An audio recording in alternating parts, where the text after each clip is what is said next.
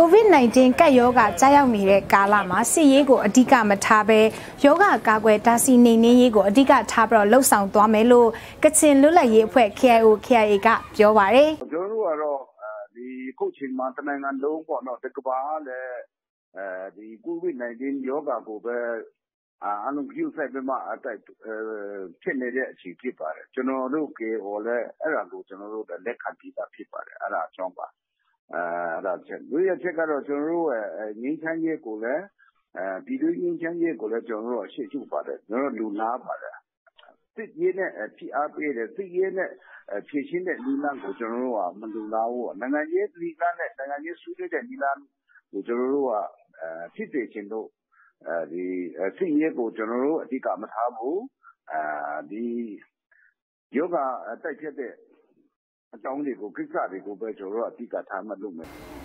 လုပ်ငန်းထိရောက်စီဖို့အတွက် KIO အနေနဲ့ COVID-19 ကာကွယ်ထိန်းချုပ်နှိမ်နင်းရေးလုပ်ငန်းကိုလှုပ်ဆောင်နေတဲ့ဘယ်အဖွဲ့အစည်းနဲ့မဆိုအတူပူးပေါင်းလှုပ်ဆောင်သွားမှာဖြစ်တယ်လို့ပြောပါတယ်ဘယ်လိုအဖွဲ့အစည်းဆိုတာကျွန်တော်တို့ကတ်သက်ချင်ရှိပါဘူးဥပမာတော့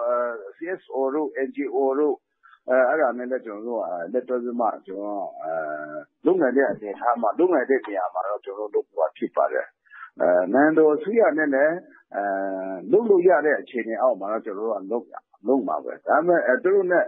ပူပေါင်းပြီးမှမလုပ်နိုင်တဲ့နေရာလည်းရှိမှာပါဒါမှမဟုတ်လည်းပူပေါင်းမှလုပ်နိုင်တဲ့နေရာလည်းလုပ်လို့ရတဲ့နေရာလည်းရှိမှာပါလုပ်လို့မရတဲ့နေရာမှာလည်းရှိမှာပါအဲ့ဒါကြောင့်ကျွန်တော်ကန့်တတ်တာတော့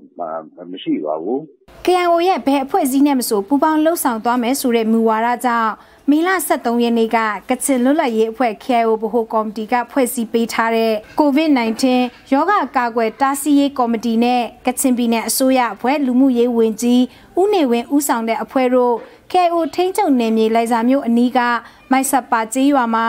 COVID-19 ကာကွယ်ထိန်းချုပ်နှိမ်နင်းနိုင်ရေးလုပ်ငန်းတွေနဲ့ပတ်သက်ပြီးတော့တွဲဆုံဆွေးနွေးခဲ့ကြပါတယ်။မေလ20ရက်နေ့ကလည်းတပ်မတော်ကာကွယ်ရေးဦးစီးချုပ်ရုံးကတာဝန်ရှိသူတွေနဲ့ KIO ကထိပ်ပိုင်းခေါင်းဆောင်တို့တွဲဆုံခဲ့ပြီး COVID-19 ရောဂါကာကွယ်ထိန်းချုပ်ကုသရေးအထောက်အကူပြုပစ္စည်းတွေနဲ့စားတောက်ဖွယ်ရာတွေကိုပေးအပ်ခဲ့ကြပါတယ်။